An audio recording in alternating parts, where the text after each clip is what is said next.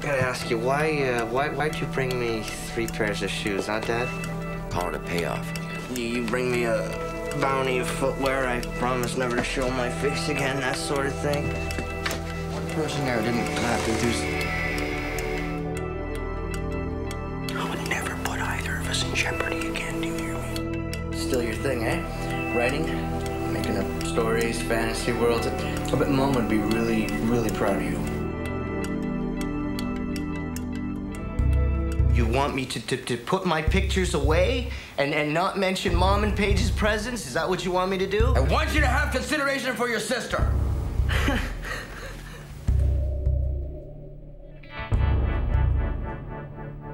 You should go. I did something. Can you be a bit more specific? Yeah, do you know any lawyers? You okay, or what? Well, why don't you tell me, do I look okay or what? And I scrub them, and eventually they come clean. Can you say the same? Can Dad? Get out! You pulled me through some very difficult times before this, and I didn't want you thinking that right particularly now, that that's what you had to look forward to. So I had to do it. Do what?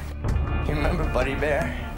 He was a cute little bastard. One day, Mom said, Buddy belongs to Paige now. Ripped him out of my arms. I don't think I ever quite got over that. I never told you the truth about anything! So stop wasting my time and tell me the truth for once.